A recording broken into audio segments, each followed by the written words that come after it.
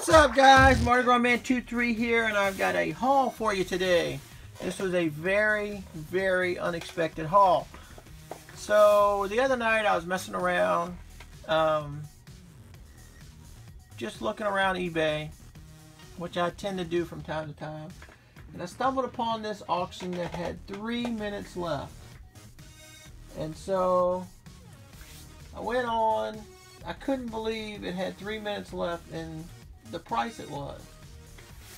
So I threw a bid out there, and I just went like $2 above the current bid. You know, and usually what happens is you put, you add a couple dollars, and the person who's the high bidder has a pretty big bid on it. So it comes back and it tells you, sorry, you're not the high bidder, you want to do another bid. Well, like I said, I went up $2 and I was the high bidder. Very surprised, but it only had 3 minutes left. But I figured, what happens on eBay, if you guys are familiar with it, that sometimes in the last minutes of or become a bidding war. I really couldn't believe the price. So that was it. I kind of forgot about it. Well, then a few minutes later, I get an email that I won. Surprising to me. Really had no intentions on buying it. Like I said, I just threw the bid out there. Was pretty surprised that I won. So now, what am I going to do with it? But you guys are probably wondering what it is. Let me tell you, I think I got this at a really, really good price. And to top it off, once I won, the guy who was selling it lives about, we'll say about an hour away from me. And he sent me an email saying that it would be a lot easier for him to drive it to me and bring it to me than to ship it, because it was already built and he didn't want to tear it apart and it was fragile. So you guys are probably wondering what it is. And like I said, this guy brought it to me the next day. So I bought this on Sunday night and he brought it to me on Monday.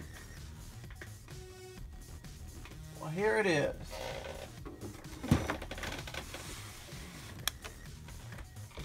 It's another Palace Cinema, and it's nearly complete.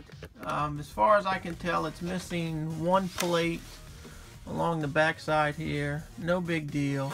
It's missing one of these, I can't even see it, one of these accent pieces right here that goes right there, and it's missing the limo. And that's it. So other than those few minor pieces, I mean, here's all the minifigs. There's the spotlights, the little barricades. So it's pretty much all here. It's probably 99.5%, 99.9% complete. It's only missing a few pieces. I've looked on the inside. Everything is there on the inside. I'm very happy with this purchase. Don't know what I'm going to do with it. I already have a Palace Cinema. And I'll just tell you guys, I got this for about $100. Pretty crazy. And the guy brought it to me. I couldn't believe it. I didn't plan on buying it, but that's what happens. Sometimes you throw a bid out there and you win and you don't really want to win. But I'll take it. I really like it. This is one of my favorite modulars. If I ever get my city built, I might put them back side by side on a corner. It'll be like the twin cinema. Maybe I'll get some custom stickers for this one so I can have different movies playing. Who knows? Maybe I'll trade it to you guys. If anybody has any interest, has anything good to trade, shoot me an email. I'm always open. Or I should say a direct message. I'm always open to trades. I do that a lot. But, I was thinking about this, and this kind of takes me on a trip down memory lane. You guys, some of you guys are probably too young, but some of you AFOLs remember, when I grew up, we didn't have the big multi-cinema cinemaplex, the big theater that has 15, 20 screens. In my little town, there were 3 movie theaters. There was one over by the college. It had 2 screens. There was one in the middle of downtown that had 2 screens, which that is actually at Tuesday mornings right now.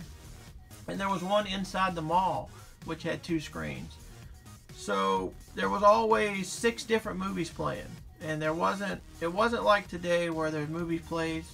There might be one movie on 6 screens, or because it's real popular. And then as it as the movie goes away, you might be able to see it during the day, and it's just not at night because the newer movies are playing at night. I mean, it was pretty much, if you wanted to see a movie, you had to find out which theater it was at, and that's where you had to go, and you had to go see it.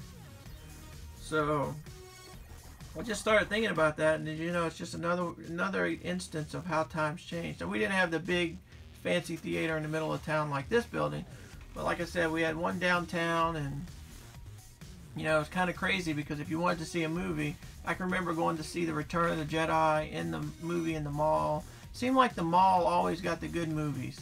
I remember seeing Home Alone and the one in downtown.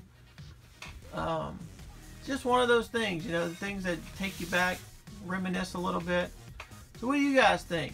What's the theater situation in your town? You remember how it used to be compared to how it is now? Are you old enough to remember those days before the big giant multiplex theaters? What's it like now? I mean, in mine we have an AMC theater that has, I think it has 16 screens. I think that's what it is. I think it's 16 screens. It's kind of crazy because when they built this thing, it's kind of like you walk in and it's got the main lobby, as most theaters do. You walk into the main lobby, the big giant concession stand. They built a little concession stand off to the side, and then on one wing, which has more screens than the other side, they built another concession stand. I gotta tell you, I have never, not even for grand opening of this movie theater, have ever seen that concession stand open. It's just like a plan that has went awry. You guys know how that is. It's like big plans that never come to light. It's kind of crazy. And then, you know, as you know, I can go an hour in each direction, and there's another AMC in New Orleans. There's a what's the other one? There's in Baton Rouge. And those have like 25 or 30 screens in it. So it's pretty crazy how times have changed, isn't it? So tell me what you think, guys. You like this? You think I got a good deal on it? Like I said, what put this deal over the top was the guy who delivered it to me. He told me his son was a Lego collector. I think he's kind of growing out of it, I guess, and he was just selling off some of his stuff. So I was real lucky. I think getting this thing for $100 is a steal. What do you guys think? So that's it for this one, guys. One great set, a little trip down memory lane. What do you think? As always, guys, I really appreciate all the support. Thanks for watching. And that's it for this one. You can follow me on Instagram at MardiGrasMan23. You can check out my bricklink store at Mardi Gras Bricks. And until next time, thanks for watching, and we'll see you again.